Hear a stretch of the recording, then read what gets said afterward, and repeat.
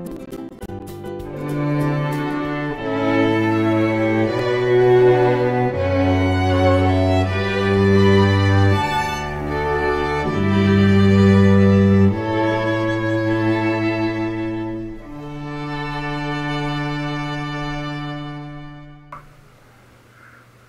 afternoon, downtown Honolulu, folks. Ted Ralston here, where the Drone Leads, our weekly show where we talk about things that are happening in the world of unmanned air systems, or drones, if you will. A couple of frequent flyers on the show with us this time. Mike Elliott to my left. Mike, thanks for coming on again. Okay. Thanks again, Ted. Appreciate your it. Shout outs at the right time here to all the people who've been supporting us. And then a lot of great people, yeah. Far away in the ThinkTechHawaii, Washington, D.C. studio is Chuck Devaney, one of our earlier members on this show and a long-time frequent contributor to the show. Chuck, welcome aboard again. Hey, Ted. Thanks for having me on the show. We were noticing that you look quite different than in your prior instantiation here. You've cleaned up. You're no longer the beach scruff look. You're the Washington, D.C. streamlined look now. So I guess it's had the effect on you, huh, moving to D.C.? Yeah, and I actually have to wear a suit and tie from time to time. A suit and tie? Yeah. Okay, you have one of those Velcro-on ties, or you actually have to tie it with the knot and all? No, I've got a knot. I went on YouTube and figured out how to do that. All right, well, that's good. Well, Chuck, it's great hearing you and great seeing you. It's also good to know that, as you know, Mike is here, which means that the snowstorm that's affected you did not affect Mililani, at least not as much as it affected what's taking place in D.C. No, we're fine here. Okay, there you are. So, Chuck, we're short sleeves and 80 degrees outside. And again, thanks for taking your time. Too bad Jim Blanchard couldn't join us. I guess the snow has affected him to the point Yeah, that... our plan initially was to do it at the Academy. But when the snow started falling, everybody, you know, the whole town shuts down for the most part. Schools get let out early, so everybody goes home and bundles up and stays in. And that's good, because DC drivers really aren't used to driving in the snow. It doesn't snow that much there, and so getting inside where drivers aren't is probably a good idea. Yeah, it's just like here in Hawaii with the rain, you know, it's about the equivalent. Yeah, okay. So anyway, Chuck, I think we've had Mike on since we had you on. Let's ask you to tell us a little bit about your move to DC and the UAV Academy and what's going on there. Absolutely, Ted. So the first of the year, I moved over to the DC area. I'm actually, my title is the Director of Information Science at the Academy. We do a lot of curriculum building, so we basically train trainers. We train professionals to be trainers. We also train teachers and professors to be trainers, and we also help them write their curriculum. So that's kind of a little bit of the basis of the model of the Academy. So a lot of what I've been doing is writing modules that can be placed into eBoard and be used by educators. Also, I've got 4 builds on my bench. I've got a heavy lift quad prototype that has recently been designed and I'm putting together, and it's in the tuning phase. I've also got 3 fixed-wing aircraft that I'm building for training purposes at the Academy. So the Academy, the building itself, is about just under 4,000 square feet. We've got a 5-acre field right next to the building, so we can step right outside and fly. We've got a total 2 mobile command and control centers fitted with 60-inch LCD screens inside, full comms. We have multi-channel comms. We fully capable of supporting any search and rescue effort that might, come across the board. So we have that. We also do call outs for the ABC network. Whenever they need us, we'll go and provide drone footage of their correspondent and whatever application they're looking for. Chuck, that sounds fantastic. The drone life's been good to you, and you keep being good for it. That's pretty cool. And what I'm thinking of is Chuck's talking about that, Mike, is exactly what you're doing on Lanai. Yeah. Talk a little bit about, maybe we can tie these two together somehow. Yeah, we had an amazing phone conference the other day with the folks in the Drone Nationals, AUVSI, state STEM coordinators, just exactly what you're talking about is building out these curriculum and modules and this introduction of drone technology into schools. And basically what it is, like we keep saying again and again, is that math and science matter, but you have to apply them. And this type of technology actually gives kids the ability to apply those skill sets that they learn in math and science and into a practical application. And the best thing about it is they're having fun and they don't realize they're learning. So we see that as a huge plus. And maybe we can discuss some things here in the near future for what we're trying to do here back in Hawaii. Yeah, let's talk a little bit about update us on what's taking place on Lanai itself with the facility you've got. And so we're in right now in final discussions with securing a facility over there to be able to have a build and repair facility. It will be heavily integrated within some of the STEM work that's going to be going on there initially on Lanai. We're just looking to expand that out here throughout the state and just make this a regular part of STEM and STEAM programs that are going to be rolling out here this year, and obviously, hopefully, we can get to all islands, all schools within maybe by the end of next. So, Chuck, we have an obvious similar mindset in both locations, 6,000 miles apart, and anything we can do to generate information sharing and idea sharing would be great. Chuck will be back here sometime. What, April, Chuck? Yeah, that's kind of the plan. As of now, I'm going to try to get back over there in April and pay a visit to everybody to see how things are going. Hey, just as a matter of reference, we do have the U.S. District Court Hawaii is having its annual conference April 7th and 8th, and the 8th is going to be a discussion from the legal perspective about UAVs, UAV business and such. So maybe that's a time period you want to be here. Yeah. And have that interaction. But we can get Chuck over to Lanai. You know, Lanai sounds like what Chuck's got. Chuck's got 5 acres right outside. You've got 500 acres right outside, right? So Lanai is like a giant test area for UAS. It is, and then hopefully that will be the case here at some point. And that discussion on legal aspects and what local communities and states can and cannot do in UAS regulation, I think, is critical. And I'm sure you've seen some of the stories too, where local communities try to enact their own rules, but they're not allowed to. The FAA. It's FAA airspace management issues, and it's going to cause a lot of confusion if you don't have consistent rule sets across the board in municipalities, cities, state, and if the federal government is the entity, then the federal government is the entity. So looking ahead to 2016, whether it's Hawaii or Washington, D.C. or anywhere in the middle, it's going to be a very complicated year, isn't it? As these various rules and interpretations roll up, and they're probably not time synced from one part of the country to the other. And there's going to be the evolution of some kind of a business model that works, or multiple business models that work. There's going to be a very difficult time for people out there, either potential customers or people who want to get into the business, to really figure out what the status is, what the truth is at any one time. That's true. And Chuck, I mean, you've probably seen this too. I mean, we've been very successful in our commercial UAS operations and stuff, and people don't even know that we're out there doing this. We just, we follow all the procedures, we do everything we need to do, and, we get out, we shoot professionally, we provide it to the client, and we're off, to another job, another day. So, once it becomes commonplace, I think people will not be as concerned or worried about it, and they realize that it's actually providing a useful service and purpose and saving people time, money, and maybe not putting lives at risk too. And this is, so what may come out of this is some kind of frame of reference that defines what a successful business looks like. I mean, there's the retail aspect of selling things. There's probably a maintenance and repair and recovery aspect of that. There's a service aspect that could be independent of the UAVs themselves. Chuck, from your perspective, and of course you're in the curriculum building part now, we understand, but from your perspective, where do you see the opportunities for a sustainable business to emerge, or that we should get behind and push? We'll ask Mike the same question.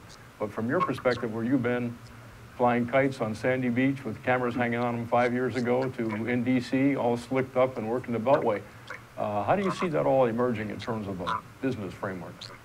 Well, obviously, the film industry is going to be a big one. They've already been a driver as far as the movement of the legality issues and how to overcome those.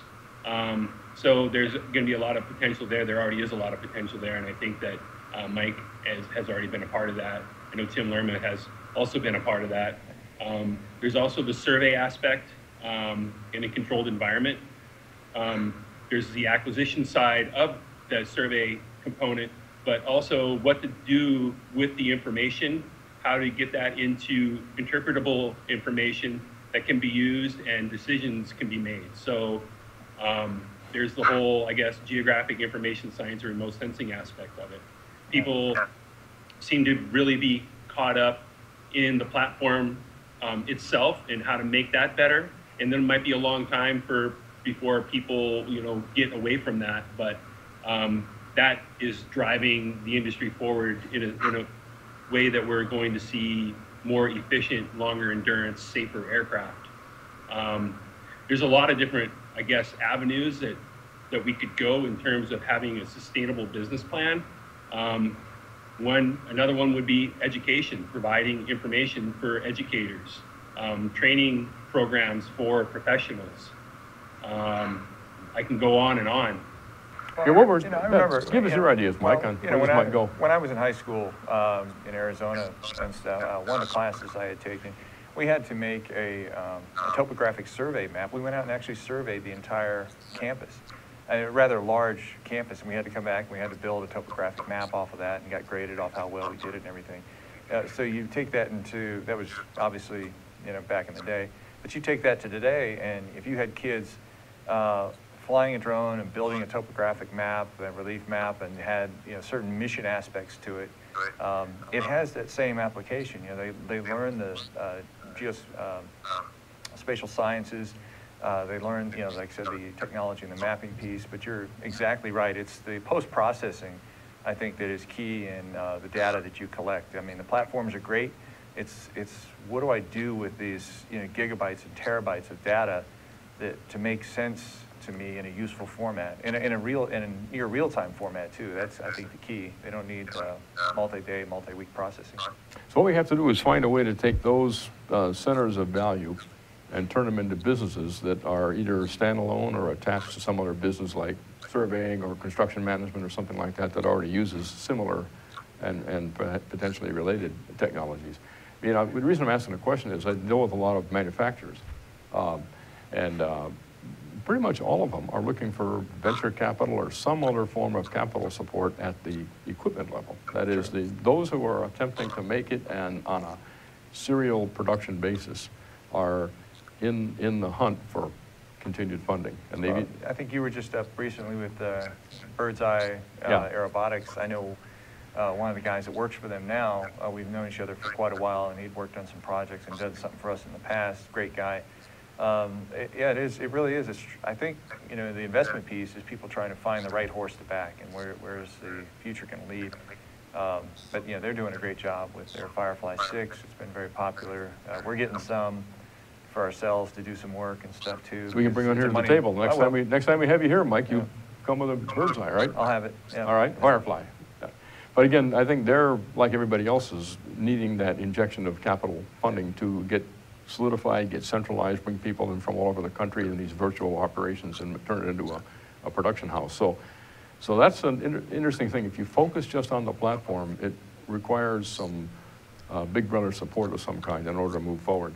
Now, I work with, associated with Instaneye to a degree, and beginning to understand what their business model is. It's primarily the razors and blades. They give away the razor and sell the blades. And so their equipment goes basically out the door at very little markup. But the training requirements that exist by injecting that system into military operations are incredible. So they're called upon, at least half their company is doing training. So their revenue is on the training side, inspired by the equipment itself. Yeah. But I think Chuck might agree too. On the other end of that, that's one way to make money, but I think training the trainer and having people become self-sufficient to be able to use this technology probably is a little more cost-efficient for cities, counties, counties, state-type governments. That's what they should be doing. You don't see people who sell firefighting equipment out training the firefighters once a month on the exact same piece of equipment. No, they learn how to use it. They train themselves. Even that, even the train the trainer aspect is the 50% of the business part. It's expanding so fast. So there's an example of the product actually generating the training requirement, and the training requirement becoming the value statement for the customer and also the value statement for the manufacturer. So they found that spot. And then that leads to the other question that Chuck and you both brought up, and that is the post-processing, the value-added aspects of various kinds of analysis and such.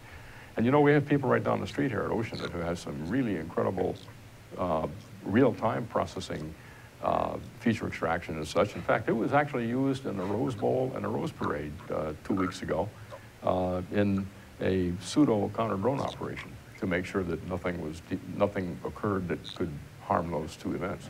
And so they used the feature extraction right there in real time, as it would be in the future turned into an onboard system for real-time determination. So there's another example of not post-processing, but real-time processing. So anyway, the future is going to be great for those who can figure out what this complex situation is and ride through it. We got one right here, Mike Elliott in Hawaii, and one in the East Coast, Chuck Devaney. And actually Chuck's from Bogota and Washington, D.C. and Maui and Waikiki and Manoa and Virginia, you name it. So Chuck's kind of the world man here. Anyway, we'll get back and talk a little bit more about business models after our first break. Sounds good. Okay, I'm Jay Fidel, that's Ray Starling. We co-host a show called Hawaii, the State of Clean Energy, every Wednesday, 4 to 5 p.m. It's really interesting. You know, Ray has a way of unzipping these guys. He asks them these questions and all this stuff tumbles out, and we find out stuff we would never know about without Ray's questions. Thank you, Ray. You're welcome, Jay. I'm very pleased to be your Ed McMahon every Wednesday at 4 o'clock here on the internet. So you can join us and see what's happening in the energy world, and there is a lot going on. So join us every Wednesday at 4 o'clock. Yeah, come around, be energized, right here on ThinkTech. Aloha. Aloha! How you doing? It's me, Angus McTech, wishing you to welcome and join us to see us on Hibachi Talk on ThinkTechHawaii. Join my co-hosts, Gordo the Tech Czar and Andrew the Security Guy, every Friday from 1300 to 1345. We look forward to seeing you. We'll talk tech and we'll have some wee bit of fun. And remember, let your wing gang free wherever you be. Aloha! Friday afternoon, folks. One more time here in downtown Honolulu. Ted Ralston here. Chuck Devaney in Washington, D.C. or somewhere on the East Coast under the snow. And Mike Elliott sitting here right next to me. Mike, thanks again for coming on. Chuck, always a pleasure to have you on. And we were talking quite excitedly about where the various aspects of drone business may occur in the future here. Let's just talk a little bit about what's coming to the larger industry this year that affects how that business might be defined. We have FAR 107 potentially hitting the books in middle of the year or something like that. June is what I've heard, but who knows? Yeah. Yep. So we've heard June 2013, 2014, 2015, 2016. So we have a potential regulation coming forth that's going to be useful to all of us because it finally stabilizes the method of going forward in a formal way and avoids the exemptions and all the other. Yeah, great example. I mean, it's simplify the rule set for commercial operations. Currently, for a great example, you know, I have to submit an N number form for a real airplane or a helicopter to get an N number for a drone that I use for commercial purposes. They sit there and ask for how many passengers can it carry, serial numbers for the motors. I mean, things that NA. And simplify this process. Put it on a website, have an account for me as a business. Let me just click on what I need to do, update it, and you know, away we go. And we're good to go. Yeah. You got what you needed, but that means. And I think Chuck would agree. Same thing for the pilot training aspect. Right now, we have to have a pilot's license in order to operate the drones under 333, but in the future, that'll be replaced by a basic aeronautical knowledge. Right, so there's a ground school requirement, I think you know, Chuck, that they've talked about, and in talking to people in the FAA, it's like, we don't care that you can fly the drone, we care that you operate safely, you understand the rules, you know how the FAA works, you know, airspace integration, all these things. That's what they care about more than your drone flying ability. And then the other thing that's going to accompany that rule, once the rule hits, now there has to be compliance to the rule. Compliance methods will be evolved in some way that we haven't quite seen yet. They're going to, from what I understand, they're going to be following the Part 21, which is the light sport aircraft orientation, which has a lot of manufacturer involvement as opposed to just FAA involvement. And so there'll be some structured, some TSOs, technical service orders, which will be requirements for performance. But they'll also be very general, and you can, I believe what I have heard coming is that you can propose a means of safety, and that may be okay. It's not something in a TSO given to you as a formula. You can look at different ways to get there. So that's all going to be good. So common sense, and you know, the best thing I think government, as I said before, the best thing government can do is get out of the way of industry. Let industry find its path, and then maybe set some bounds at some point in the future. Because if Orville and Wilbur Wright had to follow the current rules and regulations that are on the books for aircraft and aircraft safety, they would have never got off the ground. You know, to a certain extent, what the light sport aircraft did is that.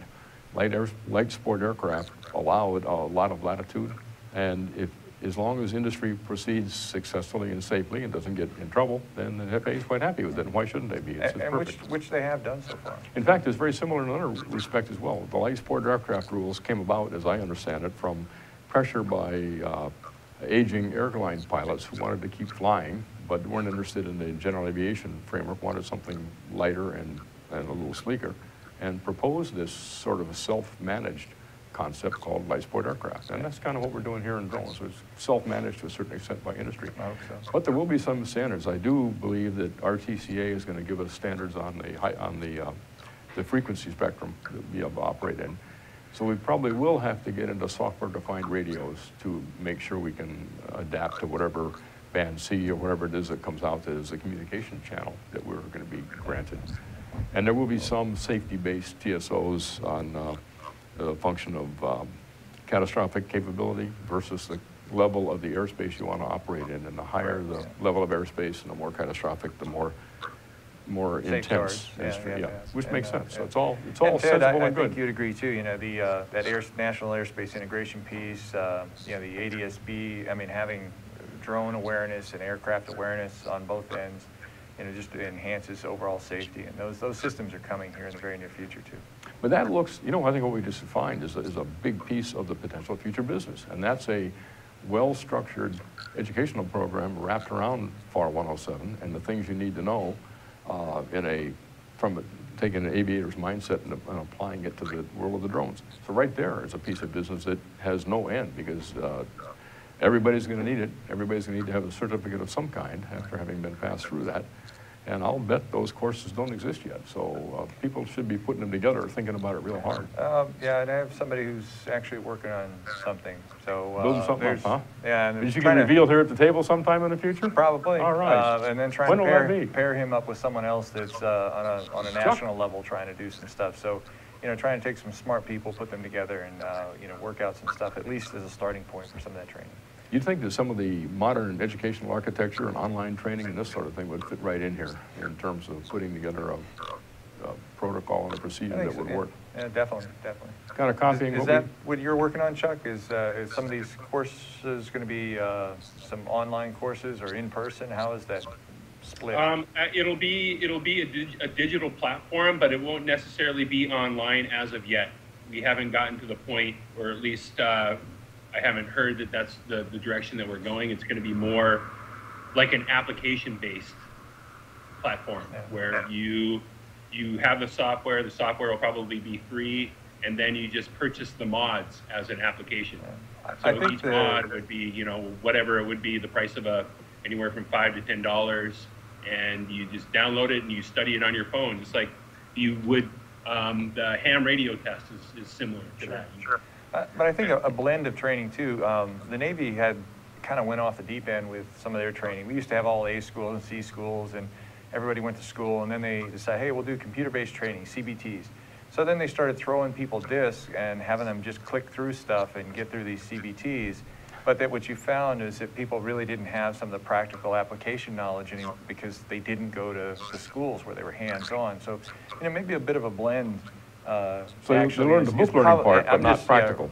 Yeah, exactly. So the Navy kind of went back the other direction a little bit, and they thought they went a little too far on that computer-based training, because, like I said, all they were doing was handing the stuff out, get through the course, click, answers, you know, the test, and off you went. But it didn't mean they really knew anything. So a balanced approach in there with some hands-on instruction, or with an instructor. It may actually round out the edges on any type of computer-based Which is training. very much like what we do today in Part 91 testing, or Part 91 training and such. So that sounds, in fact, what that also suggests, this whole discussion, is that courses that are provided that lead to a certification, an airman certification for a UAS, repairman's or maintenance, whatever it might be, those courses themselves are going to have to be certificated or authorized or approved by the FAA, my guess. So at some level, probably. Yeah. Depends on, just like we do today in Part 91, yeah. right? But maybe it's just going to be aircraft that are 55 pounds and above at some point. Certainly, categorize it, right? So that might be, yeah. yeah. But I think the sooner we can understand what that requirement is, the better. And I wonder if the FAA has published anything on that yet. And I haven't seen anything on it at all. So one aspect of we discussed here, one aspect of where this potential future business is, which is the training and the preparation for operations of UAS. Maintenance and repair. Have you thought about that in terms of an aspect of business here? I know that that's one of the aspects that we're doing, and we're kind of been heavily into. It's been kind of in the need and demand. A lot of manufacturers, and Chuck, you know this, I'm sure some of the stuff you've done, you end up having to send it back to them and waiting forever to get your product back. We saw a need to be more expedient, so we've taken on some level of repairs and some basic replacement that we can, and then things that we have to send back to the factory we do, or other times we just tell people just throw it in the trash. So, saltwater immersed drones. Mike Elliott will come and empty the trash. Trash, just get rid of it. So, but just the expediency in a local community like here in Hawaii, getting people back in the air quickly and stuff, and satisfying that need has kind of been a piece of our business that's kind of worked out well. That's good. So in that case, you're more than likely going to have to deal with, the more complicated, more complex the systems become, the more precise their maintenance and inspection manuals are going to be. So there's probably going to be some level of factory training here that has to go on. Well, you can get various factory training from the different manufacturers, but there's no usually defined heavy-duty maintenance manual. It's kind of some basic common sense it's basically replacement, items. Isn't it? Replacement of motors and things, and piece of structure, whatever it might be. Yeah. And so we're looking more at R&R, remove and replace, than we are with actual diagnosis and repair of pieces at the subcom level. It's usually more expedient and cost Right. efficient. Throw the GPS out, cut it up so nobody can use it again, and stick a new one in. Yeah, Yeah, that's good. They're But like that- $15. Yeah, exactly. $15, right? Right. Well, the whole UAV Yeah. costs 100, so. Oh, Yeah. we do that too. Like I said, when people bring us stuff for repairs, well, hey, here's what it's going to cost for all the parts. Do you know you can buy a new one for another $200? and we let them know that up front and stuff, so they're not wasting money. Do DJI or the other manufacturers provide any kind of a repair service that you can actually send stuff in and they'll? Oh, they give do. you- They all do. Obviously, they realize that for them to stay in business, that they have to be very proactive in maintaining their product and the quality of their product and repairs. And some are covered under warranty. Some that are operator owner induced, maybe not. So it just depends. So some kind of a combination, remove and replace, some form of repair, light structural repair where you have just an obvious broken strut Well, or we see something. it more of a do service that. life cycle, Chuck, and I think you would agree too. And just like any product, it's a bit of a service life cycle. Maybe is that something you talk about in some of your coursework? A little bit. For our flight training, we actually use DJI stuff, and we do mention, about battery management as being a huge one. If you don't take care of your batteries well, if you don't store them well, if you run them down below 20%, it's going to hinder the life of the battery. So that's something that we definitely go over in our training. We also talk about, just overall maintenance in terms of, just checking the physical, structural, copters vibrate a lot, so you want to check your screws and make sure that everything is fast as far as that goes, because a lot of the problems that do occur during flight is because of a mechanical failure. And then, of course, DJI is really good about making sure that you have your proper upgrades when you power up and so on and so forth. But a lot of the stuff that we fabricate is all stock stuff. Right. So we're maintaining all of our stuff on our own as well. So part of this business model then is to retaining a local supply of spare motors, spare pieces of structure, GPS boards, and this sort of thing to a Right. certain extent, so you can get guys going quick again. And for us, we're expanding that. I mean, we look at inventory as money. Inventory is money, and things that aren't going to move very fast, obviously we'll keep little or maybe none of, but we know where to get them. Things that are fast movers, we're going to keep more of that on hand, and we continually reevaluate that in our business so that, like I said, every time I look at inventory, I just see cash sitting there. It's not doing anything for me. Your cash sitting there, right. So, we just got to keep things moving, but keep things in stock that kind of meet customer demand. Yeah. This is pretty exciting, having this discussion. Can you imagine, Chuck, a year ago or even 2 years ago, even having the thoughts that go into this conversation? This is a pretty interesting thing to be talking about the specifics of a sustainable business here in the UAS business. And 2016 is going to be the year this all happens. Well, I made that decision. I'm leaving my job. Wow. You said it right here on the show, right? This is no return, right? This That's is the right. point of no return. You're done. 4th of March, I'm out. Okay. And so we need to put on the monitor how people can get a hold of you so that you don't that works. have a fallback problem of some kind here. Exactly. We'll do that after we come back from our break. Thanks. Okay, next break. Aloha, my name is Reg Baker, and I'm the host of Business in Hawaii with Reg Baker. Business in Hawaii is a program that is positive stories about business in Hawaii. We're tired of hearing the negativity and why it's the wrong place to have a business. We talk about the positive reasons for having a business in Hawaii and how to be successful. We broadcast live every Thursday at 2 o'clock. We look forward to seeing you. Aloha. Hi, I'm Donna Blanchard. I'm the host of Center Stage here on ThinkTechHawaii.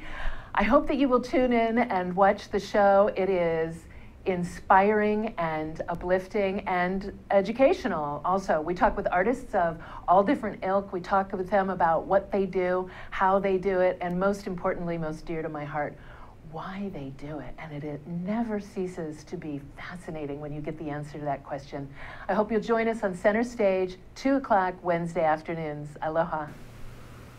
Friday night, folks. It used to be Friday afternoon, now it's turned into Friday night. Ted Ralston here, we're the drone leads at ThinkTechHawaii with our guests, Chuck Devaney in sunny and cold Washington, D.C., and Mike Elliott sitting here next to me from sunny and warm Mililani.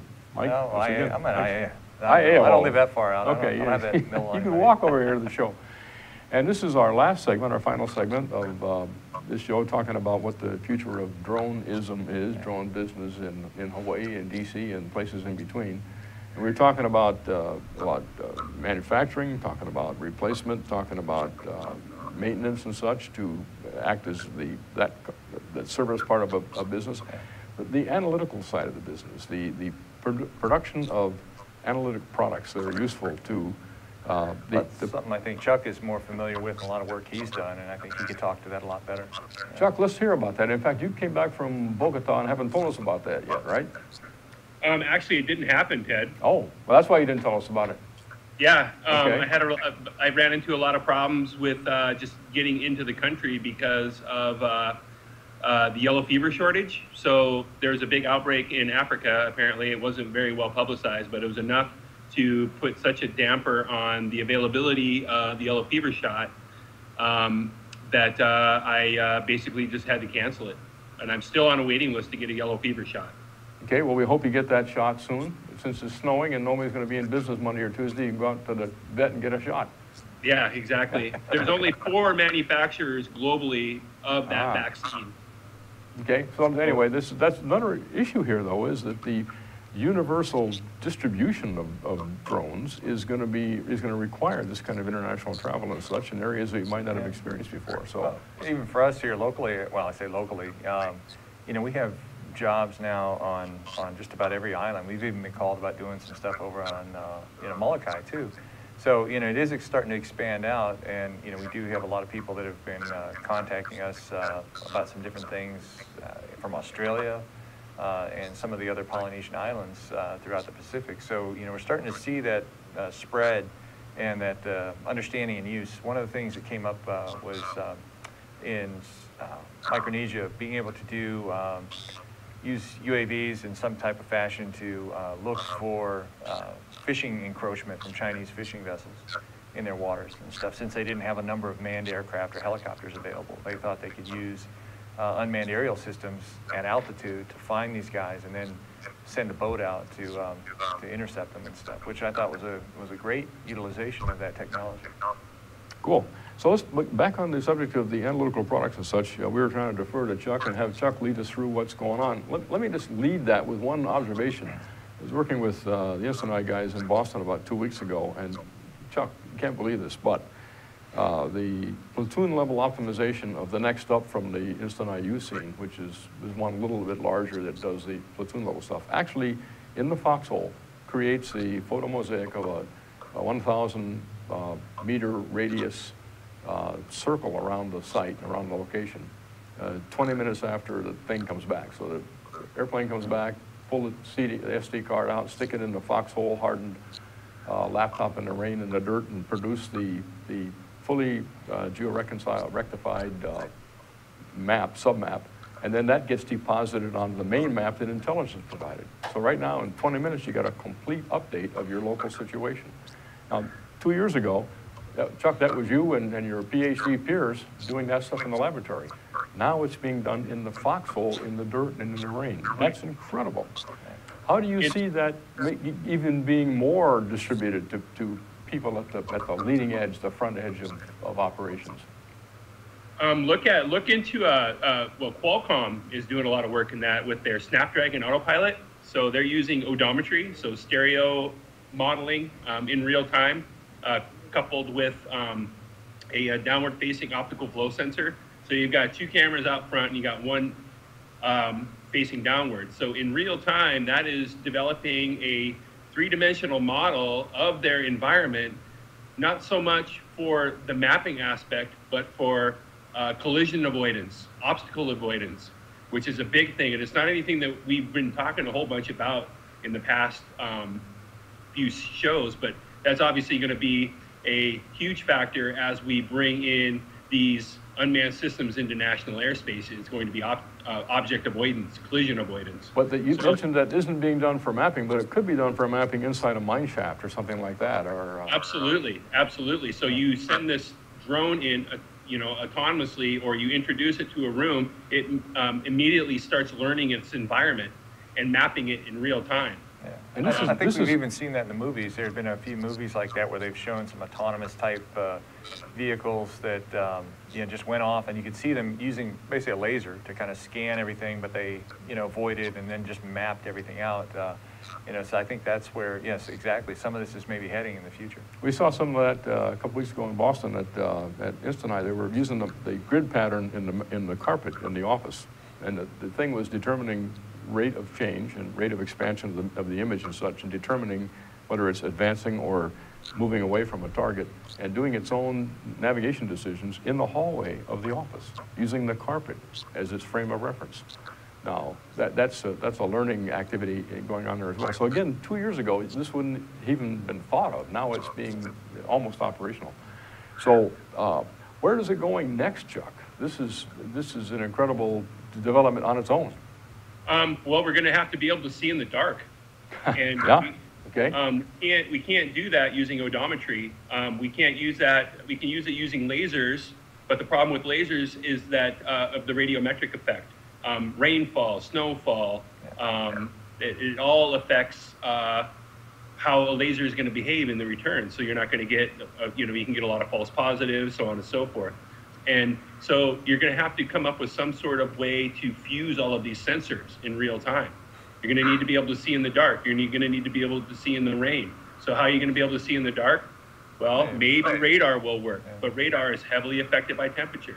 So are you going to have some sort of temperature calibration mechanism that's going to be able to work in real time in multiple different environments? So sensor fusion is going to be the next thing. So this is one of the things that can be entering our STEM programs, the identification of what these kind of problems are, so the young kids can pay attention to them and start thinking about them. Right. So they exactly, you identify an activity, they have to solve that problem. They've got to get from point A to X somewhere, and then there's pieces that are available, but then there's ones that aren't, and they build those pieces. I mean, a thermal camera is one of my partners with IR Distro builds thermal cameras that weigh about 5 ounces, and some of those are even getting smaller and smarter, you know, to where you could probably put those on a system where you could use it for, you know, obviously night flight, like people use with FPV type capability here, and so that could be done probably in the very near future once you can fly UAS systems at night. You know, there's a whole other side of this. I brought this along for our touchy-feely here for the show. Mike, you recognize this? Yeah. Chuck, you recognize this, right? Those yours, Ted? They're mine, Chuck. Actually, I'm a card-holding member of the Fat Shark Club, and well, this is all about cognition. This information we're speaking of still has to be presented to the human in such a way that the human can extract something out of it and make a decision. And I've been incredibly impressed by what this has done. Chuck, what we've done is we use this to look at the video down from the instant eye. What the guys have concluded is they can run the bird from a safe rear area and have everybody forward have goggles, and at the right time, hey boss, take a look, see, is that the right picture? Yep, that's it. Or move the bird 1,000 yards, whatever it might be. But this provides an incredible capability to the guy out front, who can then see the picture without having to fly the airplane. Well, there's collaborative technology, and then there's also technology like this in helping folks that are possibly handicapped, elderly handicapped, you know, being able to enjoy things maybe that are in nature, you know, whale watching, for example. Could you imagine, you know, you've seen a lot of videos, aerials and stuff for whales, but that where people could actually experience that are elderly, that maybe are wheelchair bound, maybe, you know, and could actually still be on a whale watching tour, but, you know, be able to see what everyone else is seeing. And these things we're talking about here basically apply to robotics in general. That is self-parking cars, self-driving cars, machines in the assembly line, maybe even medical procedures and such, all will benefit from these things we're speaking of in the centrifusion. And I'll put a shout out to Dilmurat Asmoff and the guys down at UH who are doing some more research with on that very subject of unstructured data fusion from whatever the sensors might be, commonize, filter it, pull it together, deconflict it, and put truth on it, and now you have the picture that you're dealing with, which is useful for guiding the mission, as well as determining the avoidance maneuvers and this sort of thing for a potential for a safety issue. So that whole world of information extraction, I mentioned Oceanet right down the street, incredibly powerful in that particular domain. And we had, as I said earlier, it was used in the Rose Parade this year in the Rose Bowl already. And so the world's moving fast in this direction of what to do with the information we collect. And you guys are both at the forefront of it, which is the incredible part. And I really applaud you and Mike in the business you're in, pushing forward in this case, smiling at all the regulations and just complying, going forward. There's no sense fighting them, no, right? That's all you can do. It also provide, you know, useful feedback. You know, the folks that are making the rules and regulations aren't usually the ones that are out there operating. So, you know, useful feedback to them, I think, is always poignant. When it's appropriate, and anyone that's in the industry should, you know, comment and provide feedback so they can, you know, make succinct regulations and that work for commercial operations and don't impinge upon hobbyists either. I think the other thing you're showing us is that this whole world of UAS is a universal world. It doesn't have any particular geographic boundaries. The fact that Oahu is isolated makes no difference. You're just working just fine.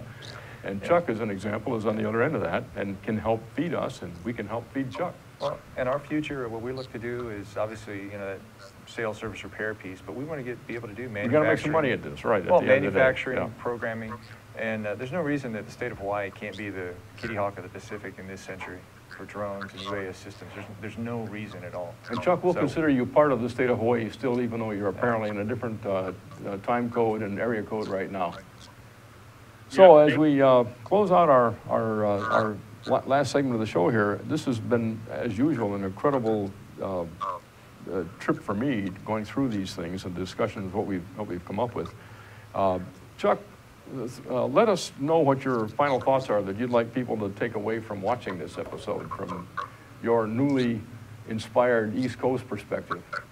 We're all on the same team. We're all kind of trying to, you know, figure out a way to make this industry sustainable. So I know that we've had a lot of discussions on how to do that, but I think as long as we all maintain our roles as being stewards of the industry, I think that there's definitely going to be a way for all of us to overcome a lot of these obstacles that we still need to overcome. And yeah, just keep learning, keep moving forward, and keep your chin up. Okay. Can do. Mike, your thoughts? You know, I think Chuck hit on part of that too. It's this collaborative effort too. The people that are within the industry that you know, sharing and friendship and of knowledge and support of one another and trying to bring everything together. One of the guys that flies for me regularly, Jonas Saul, has got his New Sky Perspectives. They're going to be out filming the Volcom. They did Pipeline Masters here, you know, and they were doing live drone video on TV. And people didn't realize that necessarily and stuff, but they were streaming live from the drone on live TV and on their website over the World Surf League. So, you know, there's a whole new arena there that has opened up for this type of technology. That's great. And this, as we spoke last week on the show with Bruce Parks, we talked about the 2016 event, the drone racing competition here on Oahu. Let's talk at a future time, as soon as we can get it together, about the STEM aspects of that and how that STEM and the training and the opportunity for people to touch the technology. I think we could bring George Purdy and Isla on for that yep. show. And Chuck. Okay. And Chuck, yeah. So everybody, thanks very much. Mike, once again, thanks. Thanks. Chuck, see you later, man. Thanks a lot for coming on the show. Stay warm. We'll get some, keep staying warm in the snow, and then we'll see you all at a future time here. And folks, have a nice weekend.